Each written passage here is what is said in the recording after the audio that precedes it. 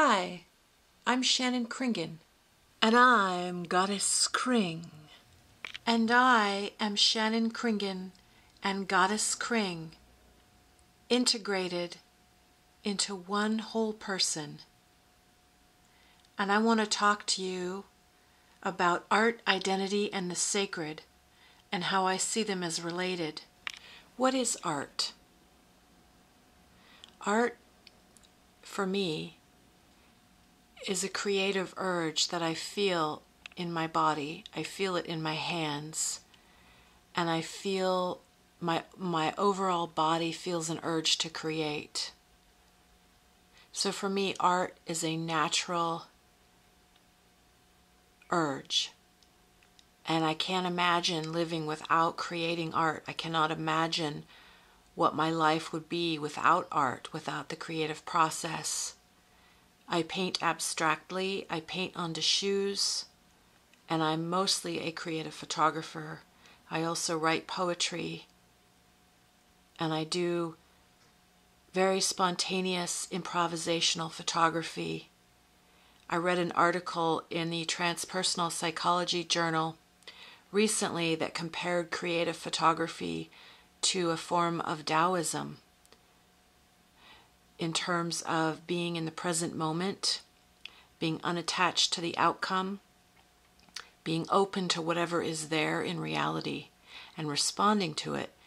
And so the kind of improvisational, spontaneous, creative art that I make, whether I'm painting or taking a photograph, or even this video right now, I'm improvising. I have kind of an idea of what I'm going to say, but I'm improvising. And so this is in the present moment. I'm responding as it is. And to me, that's partly what my art is.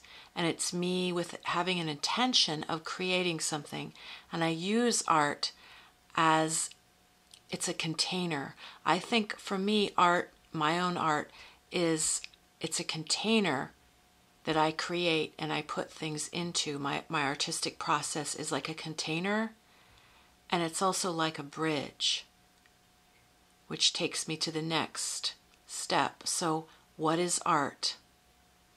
Art is a container, art is a bridge, art is a spontaneous, improvisational, creative act, and it feels natural. What is identity? Identity, having a sense of self. Part of the reason why I love to do art is because I'm searching for myself. And so I mentioned earlier, art is a container and a bridge. I'm looking for myself. A line from one of my poems goes, "Fragile sense of self, intangible desire for wealth." And when I say wealth, I don't mean money. I mean feeling rich, feeling full and rich and confident, and having a self-esteem and being sure of myself. And like when I say self, I mean beyond just my ego self. Sure, we all have egos, but there's a deeper self beyond the ego and the essence and the soul of my being, and that's kind of what I really want to get in touch with. So identity, I partly use my art to find myself. And the paradox is that in order to find myself, I must lose myself. Because the more I try to find myself, the more I seem to feel lost. And if I let go and relax, I find myself. When I lose myself in doing something that I love, making art, then I find myself. As soon as I stop looking for myself and I'm just doing what I love, then I find myself because I am my authentic self. One of my poems is, "Authentic ejaculation of my soul, molten orange liquid glow. Fusion drives illusion to erosion. Erosion guides fusion to explosion." So identity is having a self, and a self beyond the ego self. But the ego self is part of who I am, but beyond that, the deeper sense of self, so that I may feel connected with others. Okay, now what is the sacred? The sacred,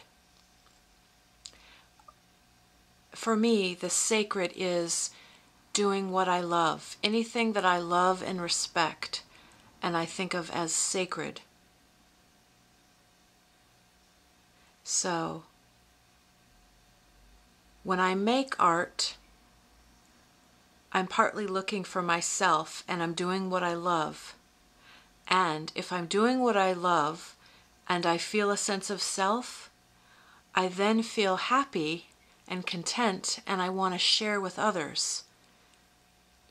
So I take my introspective nature and my inward focus on my creative process in my own psyche, listening to my inner thoughts and my creative imagination and my dreams, and I create art from that, and I partly do it to look for myself. And then, so that's the art and the identity part. The sacred comes in when I feel inspired and joyful and happy and content because I did what I love and found myself by losing myself and doing what I love, and then I share that with others. So I would call that the sacred. Art, identity, and the sacred. So art is the container that I pour myself into, and then art becomes the bridge because I find myself by losing myself and doing what I love. And then I take that, so I take the art, the identity, and then I connect it with the sacred, which is that I connect to other people around me by sharing with them my art, and engaging in conversation and dialogue. And so then it becomes sacred because it connects me to that which is beyond my individual self. But I can't do that unless I have a sense of self. I don't really have a lot to give other people unless I feel like I have a sense of self. So I make my art because I love it and it's natural for me. And then I find myself by losing myself in doing what I love. And then I take that and I share it. And so then it becomes the sacred. So art, identity, and the sacred.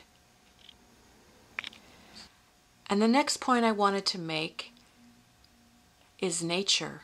Art, identity, and the sacred all fall under the category of being natural, of being a very natural, instinctual thing for me. And one of my favorite artists, his name was Hundertwasser. He's an Austrian artist. He passed away in the year 2000. He was an abstract painter, self-taught, and he was an architect, and he was a philosopher. And he believed that making art was just a naturally occurring thing for himself and for everyone else who makes art. And he believed that buildings should be in harmony with nature, and his abstract paintings mimicked the shapes that you see in plants and trees and natural forms and organic forms and shapes. And he created buildings which look kind of like they would grow out of the ground in terms of the shapes, the organic natural shapes. And he believed that buildings that look like they grew from the earth would have a positive psychological effect on human beings. And I would agree. I took a train to Vienna, Austria, just to see his museum.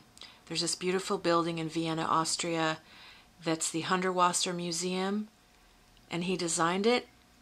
And on the inside of it is all of his paintings, or a whole bunch of his paintings, and there's an indoor waterfall, and there is many, many indoor plants, ivy growing all over the place, really high ceilings.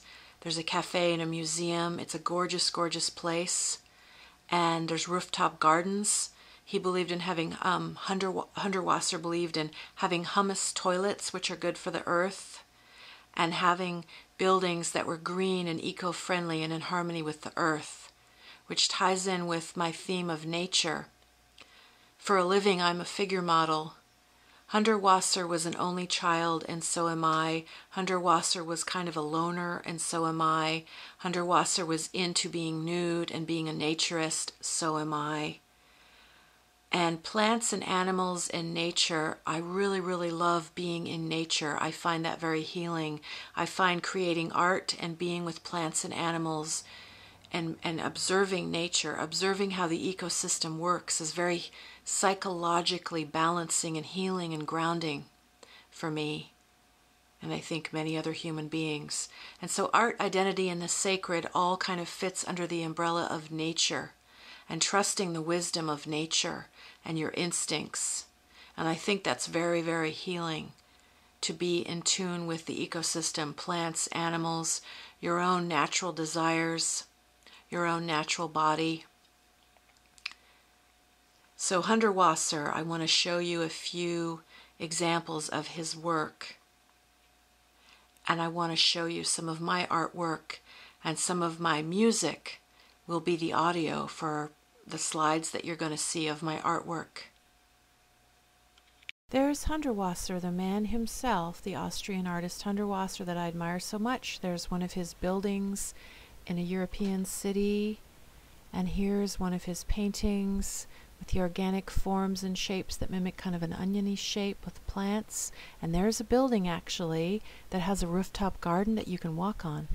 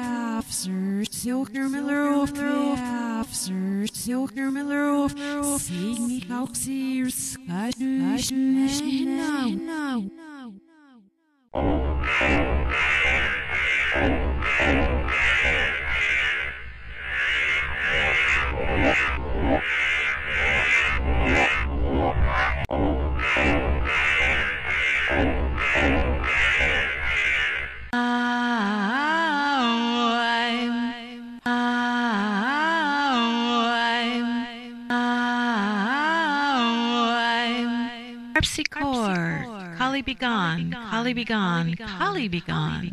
Tether no more, tether no more, more. Open the new door, open the new door, open the new door. Have the courage to shut the old door and open the new door now. Crumple still skin, crumple still skin, amazed at the orange mont. Crumple still skin, stripe there, volt this, volty rinsing it off, undulate morph melded, zoom away, crumple still skin.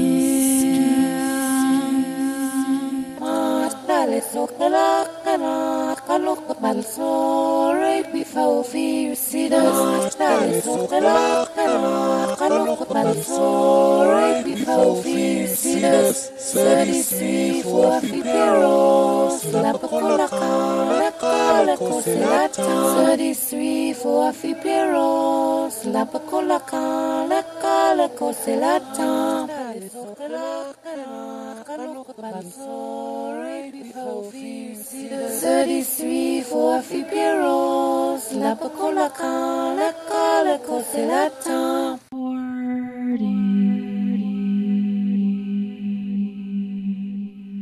Nasturtium, thin jade rain, air bond, art cage tale from the card game day of yester. Nasturtium, I planted from seed.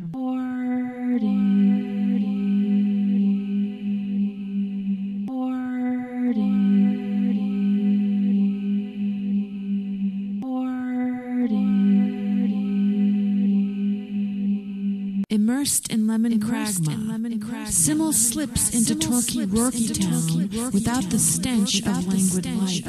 Not old, not beta. Sharp shank, shallow town without crouton lemnic blemish. Free bogosity and radical love. Crunching toast with the legist ghost, a prey appearance in tongue sharpener. Positivity pays off in instant karma for squeaked coming soon. Dreadnought, smoogie and tidbits of doom. Plug-in snorks with mole-peen paw slips. Yummy honey dripping, yummy honey dripping, yummy honey dripping. Erase. The former melon has been erased, so don't even look for that melon. It has been erased, and I will be gone henceforth from melondom. Can drink, can't spit. Can go, can't stop. Can run, can't hide. Can you make look? Can make you see. Car broken. Sneasel core. Crumple pumpkin. An avatarded, snub knocker, bunky sphere. Don't touch the rhombus. Steadfast, headlong, strong. Prayer song. Shine light in ocean gong. Rise up and remain. Rise up and remain. Rise up and remain. Prayer song. Shine light in ocean gong. Rise up and remain. Rise up and remain. Rise up and remain. So I hope that you enjoyed seeing my artwork and Hundertwasser and hearing some of my experimental music. That was some of my poetry and also my voice backwards. I'm kind of fascinated by the abstract audio sounds of my voice backwards. It kind of reminds me, actually I was in Norway and it reminds me of the Norwegian language. My voice backwards sort of sounds Scandinavian to me, and I am Norwegian myself. My ancestors came from Norway and Ireland mostly. And I would like to say thank you for watching this video. I hope that you enjoyed it and were inspired by it. And I invite you to do what you love, because the bottom line is art, identity, and the sacred is all connected and natural. But really my overall message is it's important for human beings, I think, to do more of what they love. Because if more people are doing what they love, then there'll be less anger and violence in the world. And for me, it's a sacred path for me to make art and share it with others. That's my bliss. That's what I love. And because of my art projects, actually, I've had amazing synchronicity happen because of my whole Goddess KRING persona, which I had a public access TV show for 15 years on TV every week called Goddess KRING. And I was interviewed by a bunch of different publications, and I got into the book Weird Washington, and I got sent to Europe a bunch of times. Fans of mine who appreciate my work ended up sending me to Europe, and I actually published my own book called Art, Identity, and the Sacred, which I have for sale on my website if you're interested in that. And I just ask me or look for the link, ShannonKringen.com. And because of my art projects, because, you know, in some ways I'm kind of shy and afraid of reaching out to people, but my artwork has given me a bridge to connect with others and to connect with the world around me and not be isolated. So art for me, and I got into figure modeling because of my art and meeting other artists. And figure modeling, I've been doing it for 21 years and it supports me. So figure modeling and traveling and amazing synchronicity, all because I was doing what I loved, which was to make art, to make video, to share it with people, to paint, to write poetry, to take photos, put it on my website, share it with as many people as I possibly can.